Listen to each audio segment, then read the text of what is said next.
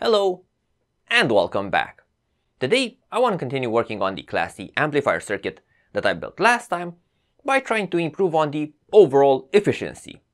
Now, documented Class C amplifiers are known to exceed 90% of efficiency, so it is possible, but the question is, what exactly do you need to take into account to actually achieve this? And also, can I make such a circuit? Well, if you're curious, then keep watching.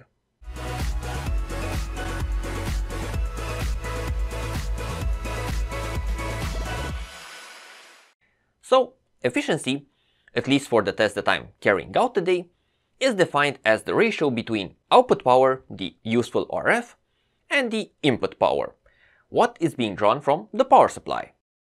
To make a fair evaluation, for the input power, I will consider the sum of the power stage and the transistor driver. So, you could choose a really low loss transistor, but just driving it will take a considerable amount of energy. So that should not be neglected. Now, regarding the efficiency analysis, there are two big things to keep in mind. Every single component and every single interconnecting trace are contributing to the loss. There is no such thing as an ideal lossless component in the real world. And the second thing is that just because something is creating loss does not mean you should actually focus on it. It's important to identify the major contributors and start from there. So, what are our main problem areas? Well, last time, while doing the thermal imaging of the circuit board, there were two main hotspots: the first inductor and the gate driver. So, a good place to start is by analyzing these two components. Let's look at the gate driver first. How can we reduce the power loss without actually changing this component? Now, the issue here is not the gate driver. This component has fairly low current consumption by itself, but rather the issue is the load that it has to drive. The transistor. This particular component has about 150 picofarads of input capacitance. So the gate driver is charging and discharging this capacitance in every single switching cycle. And this is where most of the power is getting lost. So regardless of gate driver, the transistor still needs to be switched. So this particular switching loss cannot be fixed from the driver side, but rather the solution is to change the transistor with something that has smaller capacitances. So if we do change the transistor, what exactly should be the criteria by which we select the new one? Well, when analyzing the losses of a switching MOSFET transistor, there are three big categories. On resistance, this will impact the conduction loss, the various capacitances. These will mainly impact the gate driver losses in this particular application, and finally, the switching speed. So, in a switching amplifier, you need a transistor that can actually provide very fast transition times. And after a quick search, the component I found was this one, the BSS316. This comes in the same package, the SOT23. It has a similar voltage rating, around 30 volts, and it also has a SPICE model available. So all of the basics are covered. But when we look at our three main efficiency related categories, first of all, the on resistance at 4.5 volts is 280 milliohms. With our other transistor it was less than 190, so with the new transistor it's around double. The capacitances in general are around half. So the other transistor had 150 picofarads of input capacitance, this one has 71. And finally, when we look at the switching times, this transistor has a sum of rise and fall time of around 3.3 nanoseconds under standard conditions, whereas the other transistor has around 20 something. So other than the on resistance, this new transistor should be better. Now, without going into calculations, those would just take too long, we can perform a quick SPICE simulation just to see if indeed the new transistor is a better solution. For that, I prepared the circuit that we have with ideal components, and I already adjusted the capacitor in the new circuit so that the switching waveform looks as close to ideal as possible. So if we run the simulation, we can have a look at the power getting dissipated on the two components. So first of all, on the two transistors, the old transistor has around 16.6 milliwatts, while the new one has around 7.8. So this is about half of the power dissipated on the first transistor. So even though the conduction losses have increased, the decrease of the switching speed has provided a sufficient benefit. Next, to evaluate the driver side losses, I didn't really have a model for the transistor driver that I'm using, so I'm representing this with a pulse square wave and a series resistance. So we can get an idea of the power getting dissipated on the driver by analyzing the power dissipated on this series resistor. So in the old circuit we had around 56 milliwatts, while in the new circuit it's around 8 milliwatts. So this is the real benefit of the new component. Our gate driver should now have a much easier life because of the reduced gate capacitance. So even though this transistor is not perfect, it should give better results for this particular application. The other big problem we had was the first inductor. This was clearly heating up during the thermal measurements, and unfortunately, this is one of those topics where, to get an improvement, you need to choose the least bad compromise. The topics to consider are physical size, core material, and cost. This particular circuit has 3 inductors, and while the same general improvement rules will apply to all of them. First topic to discuss is wire resistance. Any wire will have a DC resistance, the one you can measure with your standard ohmmeter, but the AC resistance, the resistance that can be observed when an RF signal passes through, will always be larger and frequency dependent. This is caused by skin effect, the phenomenon in which the current that flows through the wire tends to flow on the outside of the conductor, and the distance the current enters into the conductor is a frequency dependent parameter. The distance is smaller at higher frequency, and in a standalone conductor, this current will get uniformly distributed on the outer perimeter. Since the current does not flow through the entire mass of the conductor, the resistance increases compared to the DC version in which the entire mass is being used. Now, in a coil, you also get proximity effect, the phenomenon in which the current from one turn impacts the current from the adjacent turns. The current in adjacent turns flowing in the same direction repels, and the current from one side of the coil to the other, flowing in opposing directions, will attract. So the current distribution within each conductor in a tightly packed coil is even more reduced. Therefore, the AC resistance in a coil will be larger than the basic skin depth prediction. To counteract this, there are 3 main approaches. On the one side, you can use thicker wire, so to have more copper for the current to flow through. You could spread out the turns, so increase the distance in between them. By doing this, the impact of the current from one turn to the next is reduced, so your proximity effect is reduced. Or finally, you can use a magnetic core, something that has magnetic permeability, so that you reduce the number of turns altogether.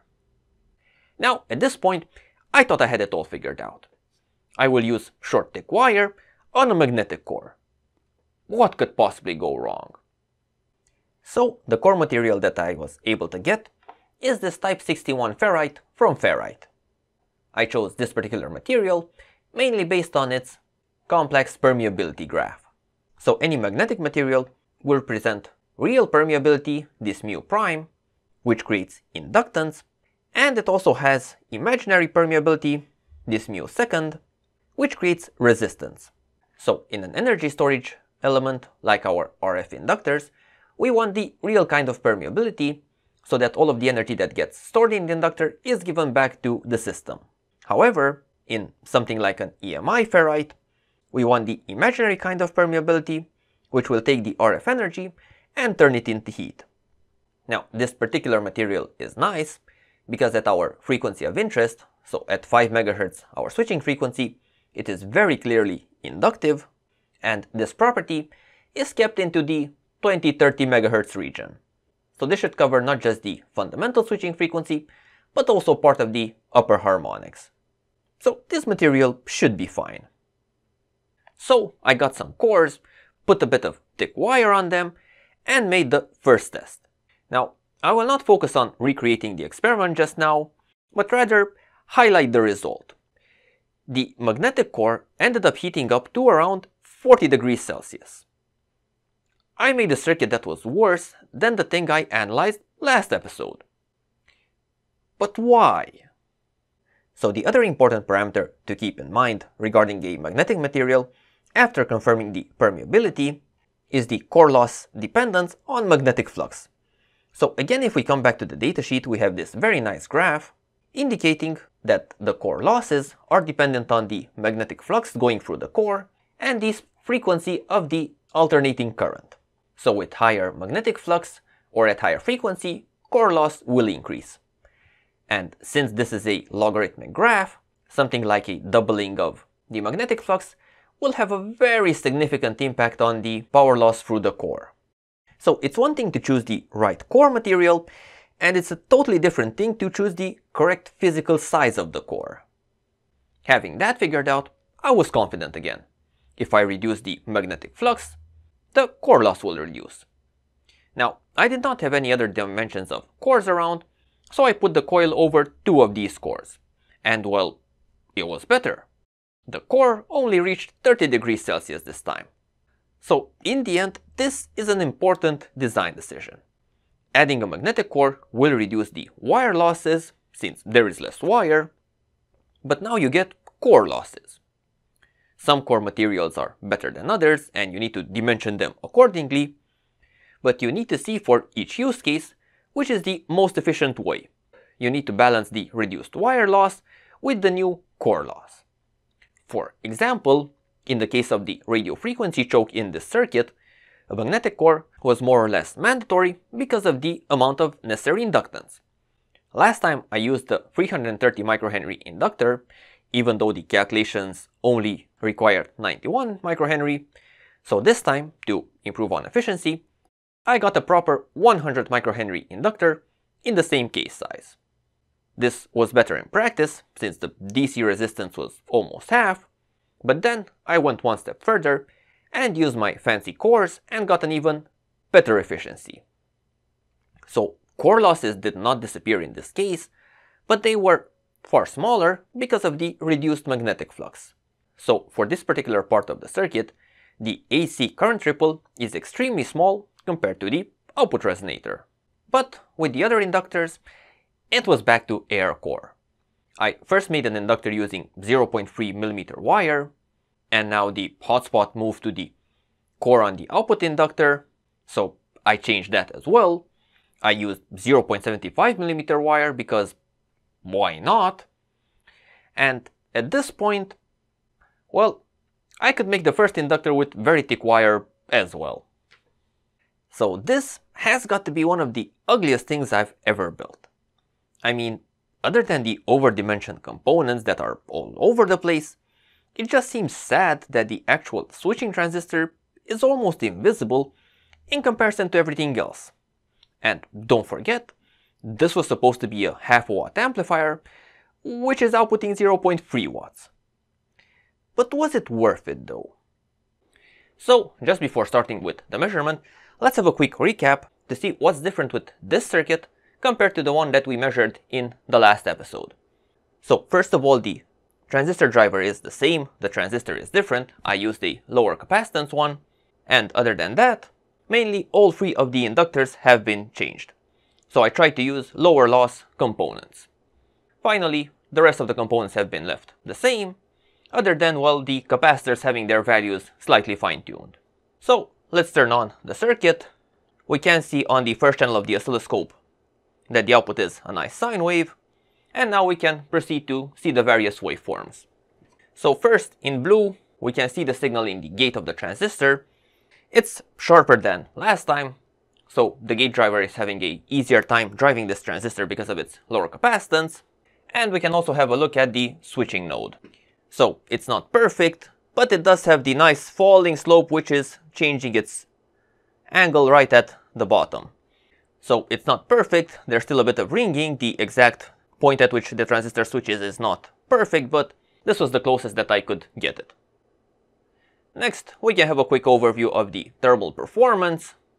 So the only element that is actually heating up is the gate driver. And well, to a certain extent, we did expect this. all of the inductors have their temperature close to the room temperature, so we're not really losing power anywhere else. And finally, we can perform our efficiency test. So for that, I connected the ammeter in series with the supply. So when we turn on the circuit, apply our square wave, we have our output signal, we are drawing around 64 milliamps, and the supply voltage is at around 4.89. If we also factor in the 3.83 volts of RMS output voltage, this gives us a global efficiency of around 94%. So a very good value. And next, we can also measure the efficiency of the power stage by itself, so to exclude the gate driver. So I bypass the gate driver to be directly supplied. We are now drawing only 60.7 milliamps, and the supply voltage is around 4.905. So the efficiency of the power stage by itself is around 98%. So as long as you're taking care of the various parasitics and take every measure possible to reduce these to a minimum, the Class E amplifier can be made to be extremely efficient, and you can get fairly good results with it. So in the end, what have I personally learned from this project? Well, first of all, never forget about parasitics, especially with inductors. These will be the biggest loss contributors of all the passives.